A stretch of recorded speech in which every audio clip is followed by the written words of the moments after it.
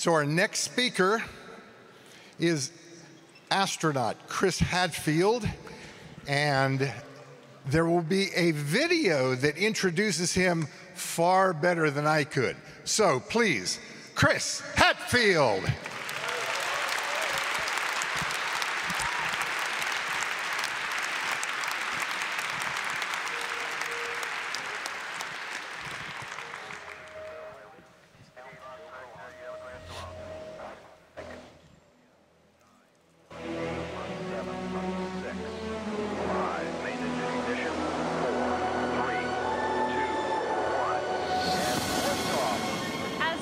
Most accomplished astronaut, Chris Hadfield, has gone farther and faster than almost anyone in the world. Il est devenu une véritable vedette planétaire grâce aux centaines de photos qu'il a publiées sur les réseaux sociaux depuis l'espace.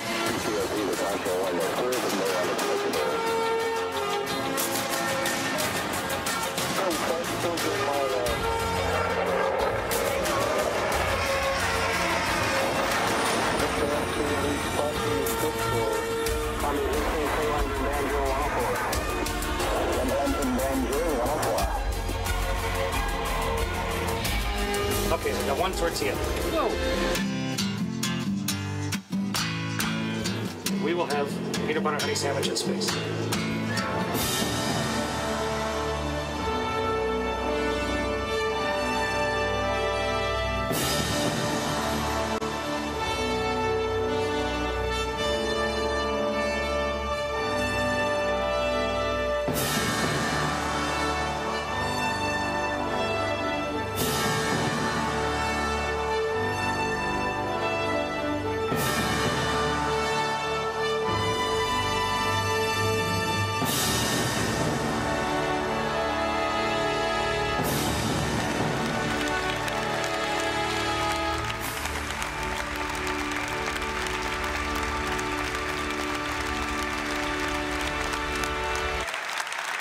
Добрый день!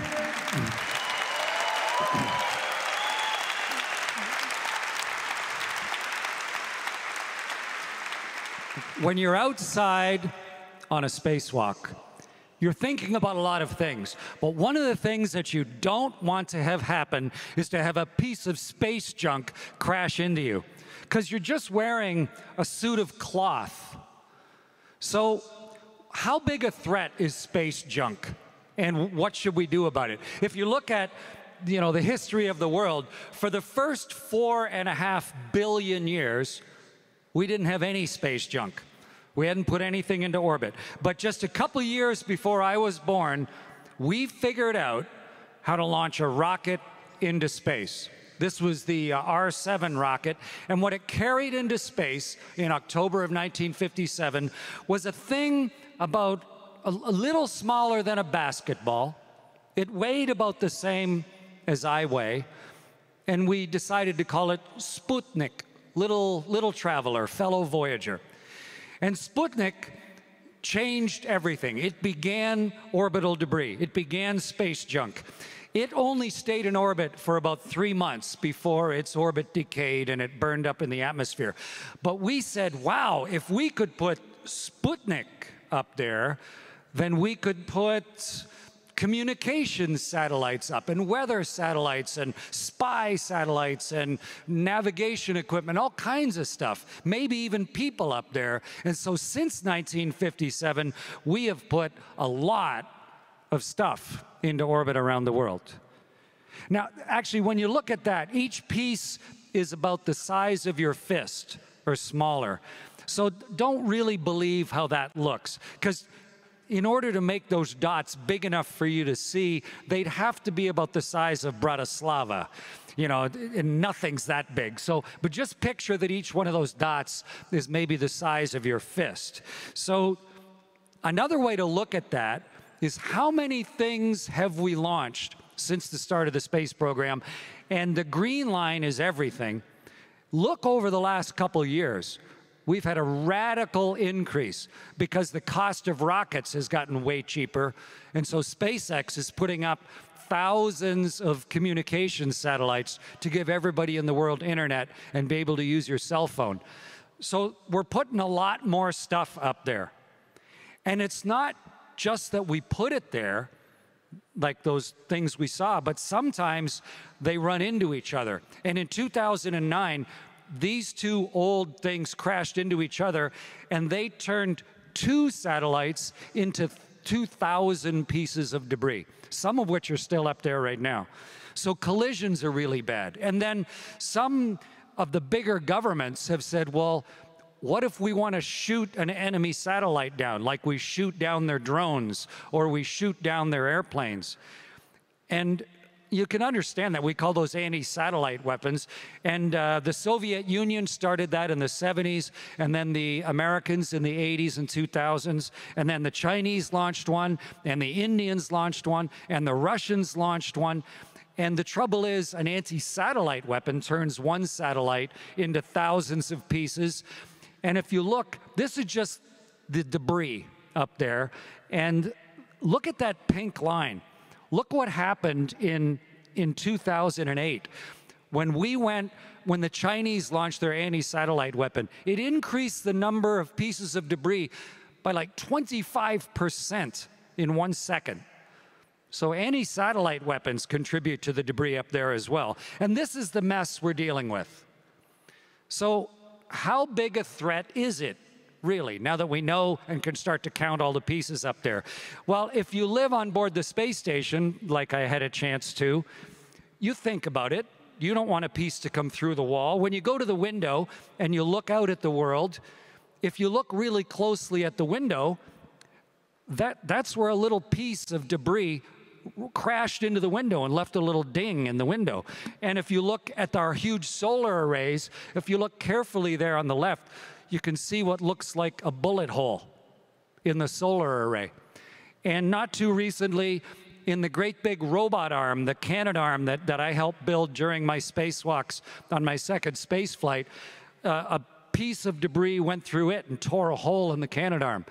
So eventually, a piece of debris will kill everybody on the space station, eventually. So the real question is, how soon, how can we predict it, and what can we do about the problem? And you know, when you look at this, are there any examples of how we have dealt with this sort of problem in the past? And interestingly, last summer was, in history, the busiest airplane traffic day in our history, in the world.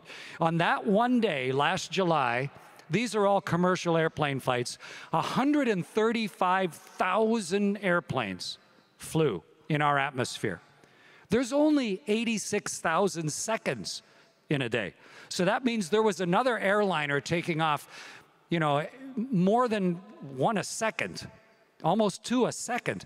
And yet none of them ran into each other, even though they're just in a tiny little sliver of the atmosphere. And the reason they didn't run into each other, all those 135,000, is because we designed them to be safe. We plan their flights so that everybody knows about their flights.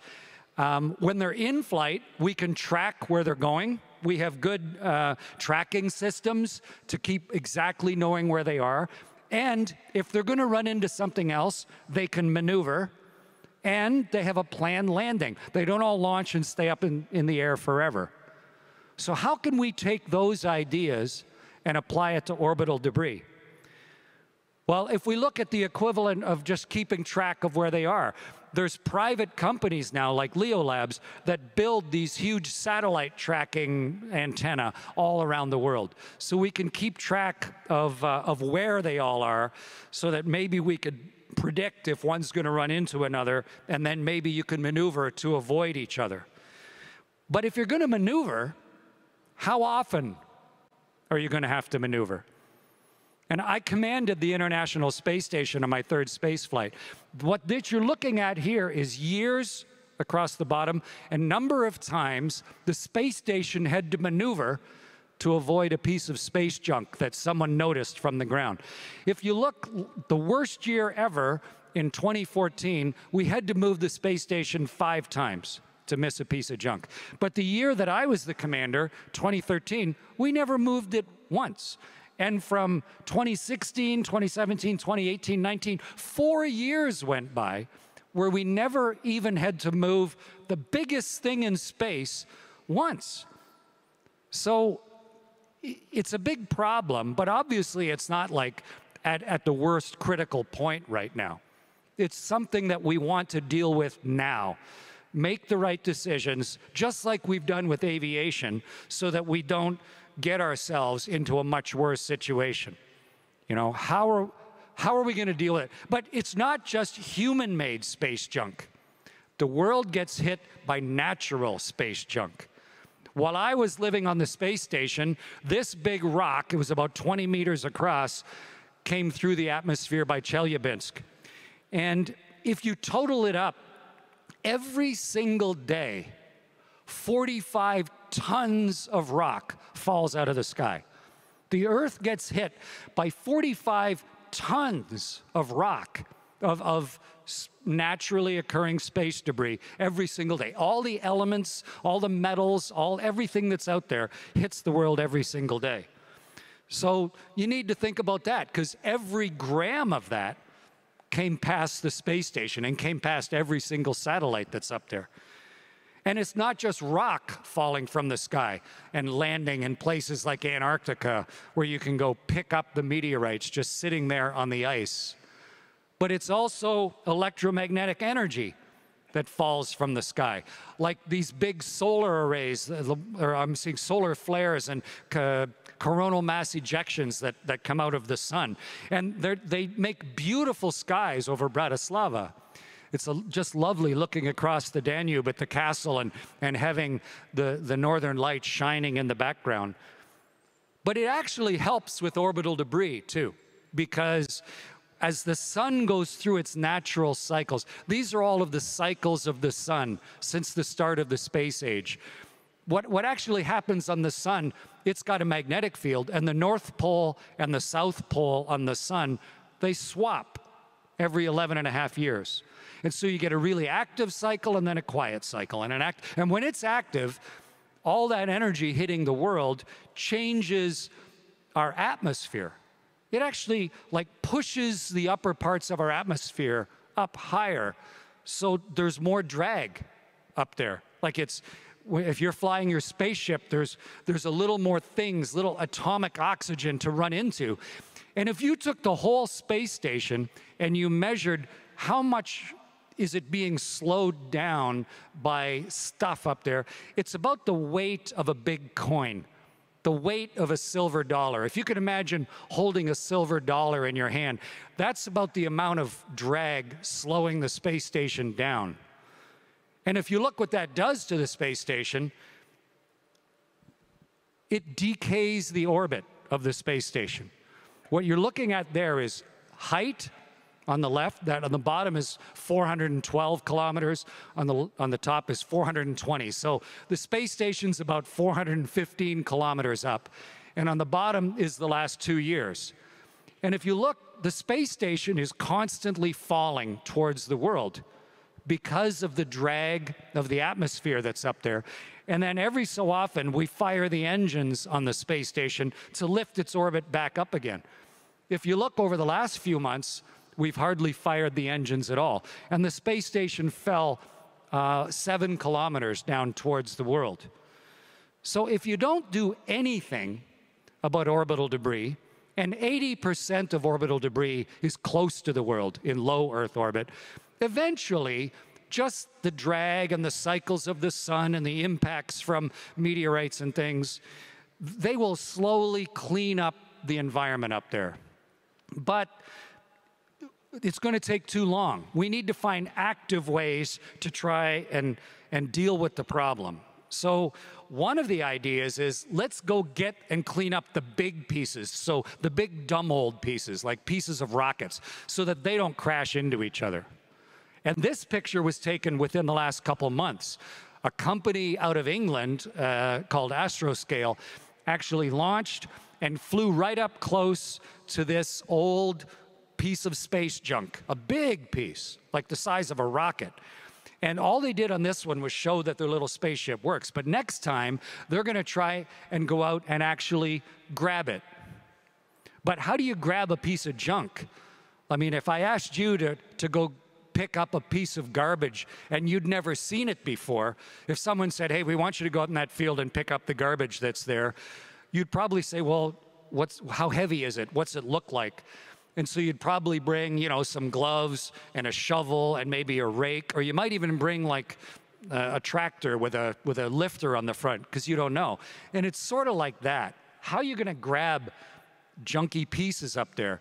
And so you might want an arm like this one, or you might want something with big grabbers on the front like this, and some people are working on that. Some folks are designing one with like a harpoon, where you get up close and you fire a harpoon and it grabs on. And some are building nets, bunch of ideas. But we need to do that so that our big pieces don't crash into each other and create thousands and thousands of other pieces. But what do you do about all the little pieces?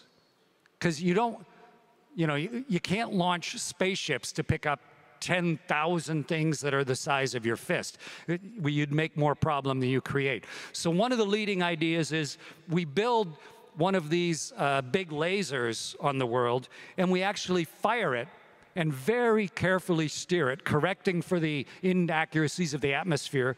And what you do is you line it up perfectly so that it hits the front of a little piece going through space, and it vaporizes it. And that's like putting a little tiny, you know, a jet engine on the front that slows it down. And if you build some of these around the world, you know, that are out where we're not a lot of people living, where there's not a lot of air traffic, in the middle of the outback of Australia or whatever, in the high latitudes, in the middle of the Sahara, then, and just let them run 24 hours a day, 7 days a week, then we can slowly, deliberately start cleaning up the mess that we've created up there of the tens of thousands and hundreds of thousands of tiny pieces that are in orbit. And we know how to do this.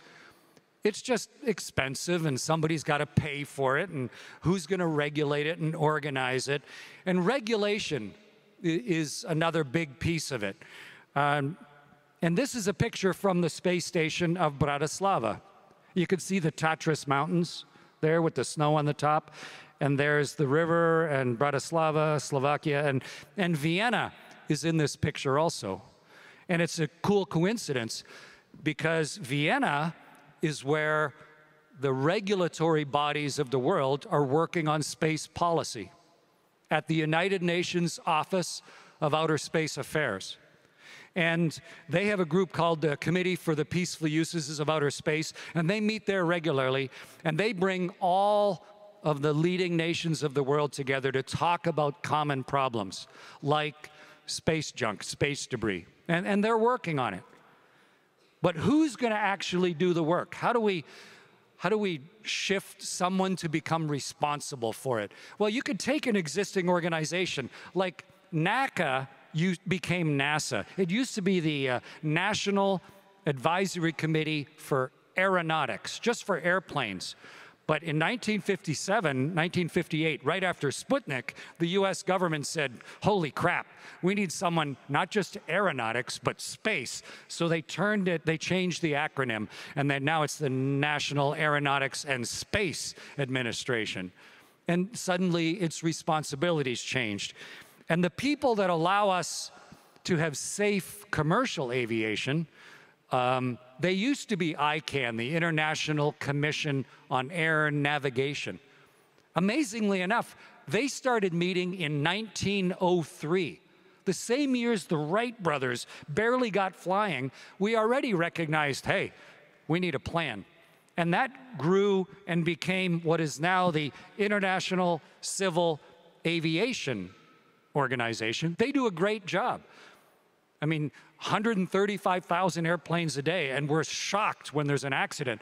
So what if we could just change their name? And they work for the United Nations. They're based in Montreal, but they're under the United Nations. We could just change their name to the International Civil Aerospace Organization. And they need more funding, they need more responsibility, but instead of only going up to, whatever, 60,000 feet, they could go up to 2,000 kilometers. So, you know, it's not going to be easy, but we got a proven model, and maybe we can make that work. And we need our policymakers to address some of the other problems, like control who launches. Nobody gets to go to space without a launch license, just like nobody gets to fly a commercial airplane without a license. And it has to meet all of the safety criteria. You know, if you're going to launch, it can't fall apart as soon as it gets up there. And it has to have a finite life. And it has to have a place it's going to land at the end. And it has to be maneuverable. And there's all of the major space agencies of the world are working with the United Nations office to try and figure out how we're going to do that. And we got to stop shooting anti-satellite weapons. That's stupid and destructive. And the US administration a couple years ago, under the vice president, she runs the National Space Council, they proposed a moratorium on anti-satellite weapons, and a whole bunch of countries, including France, have signed up to it. And we need that. We have to address the problem right across the board. And we also need to rethink our policy, and not just our policy, but sort of like you heard Jane Goodall maybe over the last couple of days here, rethink our role in the world. What should the ethos be? How should the heads of companies, the CEOs of companies, think about their role? And the King of England, King Charles, and I, and a whole bunch of people have been working together through his Sustainable Markets Initiative. And over the last couple of years, we created a document called the Astra Carta. And it's like the Magna Carta, which defined the rights of human beings, or the Carta Foresta, which 1,000 years ago defined ecological rights. And this is just, what should our ethos be? How can we get better at this? Rather than just thinking about profit, let's think about overall impact. And last June, 11 months ago, we brought 150 of the top space CEOs in the world to Buckingham Palace to talk about these issues. How do we have sustainable operations in space, including the problems of space debris, of space junk? We want to keep being able to take pictures from space like this one that we took of Bratislava. We want to be able to use space for all of our mutual benefits. We want to be able to launch through low Earth orbit to get to the moon and to get to Mars. But don't wait for somebody else. You know, in this room right here are a lot of people that are interested in space flight. People that are in the business of space flight, you know, sitting right there in the arena in Bratislava. And it's only going to be people that make this better. And each one of us has a role to play.